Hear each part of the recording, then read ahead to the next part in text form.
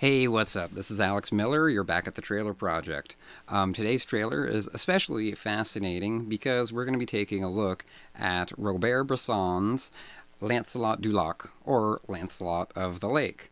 What makes this movie so fascinating is that it's Robert Bresson doing a medieval epic. And Robert Bresson, we're talking about the guy who did Pickpocket, we're talking about the guy who did L'Argent, we're talking about the last director you'd ever expect to make a medieval epic film. I mean, this would be like Terrence Malick making a Transformers sequel.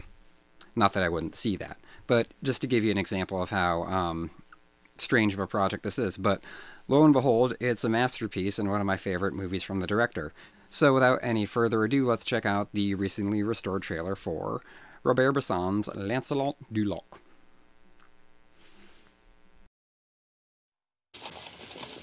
So this is definitely a recently restored trailer, which probably means there's going to be a Blu-ray release in the near future, so Criterion, I'm looking at you. Whoever cut this trailer is clearly channeling the director's style, kind of letting the shots run and speak for themselves.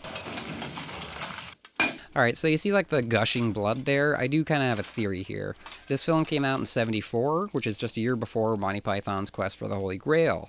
Now, I can't help but wonder if this informed the goofy, cartoonish geysers of blood that they would use in that movie.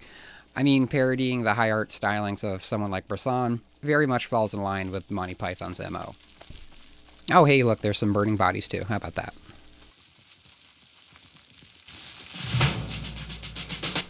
That big thumping epic score is probably the most genre-consistent element in this film.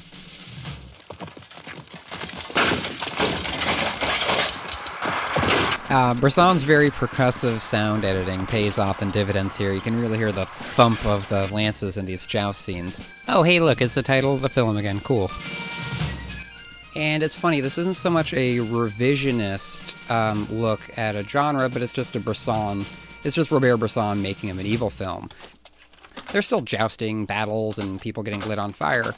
It's very much in the mold of his austere and static shooting styles. You can see the emphasis on hands in the way they edited this trailer. Bresson in hands, it's kind of a thing. Interesting bit of trivia, you know, Bresson didn't actually hire actors. He would basically just cast whoever he felt looked the part. He called them models, not actors.